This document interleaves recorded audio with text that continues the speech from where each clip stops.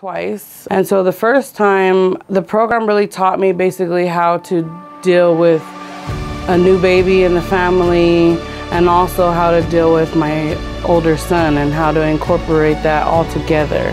I had a domestic violence issue. It didn't feel like anyone was there to help me. So I thought, let me go back and see if I can get help with this domestic violence that just happened to me, that I have no idea where to go, because this was all new to me in my life. So here, I just received so much help. They made it easy. Bring your kid, then there's daycare, you know, so there was no excuse. Oh, you need to take the bus? Okay, here's the bus pass.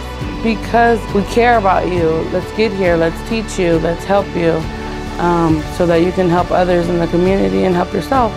So I graduated, received the certificate of completion for nutrition. You know, I can say I went here and I learned nutrition so that I can teach my kids better. I had a business goal.